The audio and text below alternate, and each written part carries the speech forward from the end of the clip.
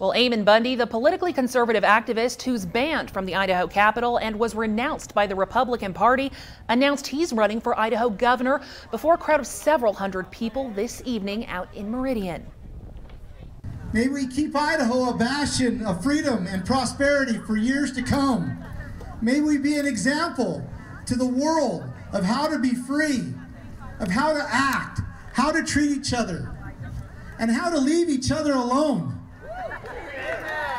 And together, all of us together, may we keep Idaho, Idaho. Thank you, my friends.